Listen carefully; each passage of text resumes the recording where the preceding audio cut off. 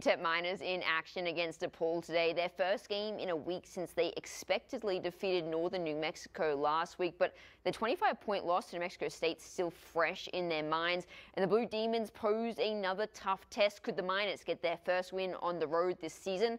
Well, UTEP off to a good start. John Dos Anjos with a three-pointer to give the Miners a 7-5 lead, and the Miners went on a run, turning defense into attack. Kevin Kalu with the takeaway. He misses the shot, but no worries. Calvin Solomon is there for the score. Then again, this time it's Mario McKinney Jr. He takes it down court with the alley-oop to Tay Hardy. They're up 18-9.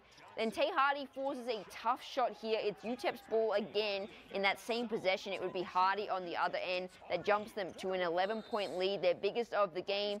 But then DePaul would get back into it. The three-pointer on the buzzer at the half, plus the foul from Jalen Terry sees them take a 39-33 lead at the half, and from there the Miners wouldn't get another look in. After being up by 11, they lose 91-70, the second time they've given up more than 90 this season.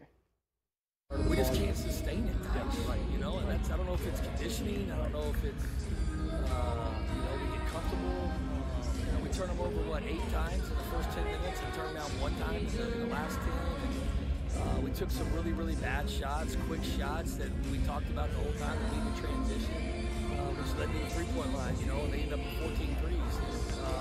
We're going to keep learning the lesson the hard way until we get it figured out. We can't allow teams, a little team of 91 points, man, 14 threes.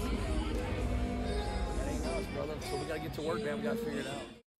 It's hard to take a frustrated Joe Golding seriously when you got Christmas music playing in the background. But like he said, the Miners need to figure it out, and they need to figure it out quick, smart, because conference play now begins for them. The Miners back at home next Saturday against La Tech.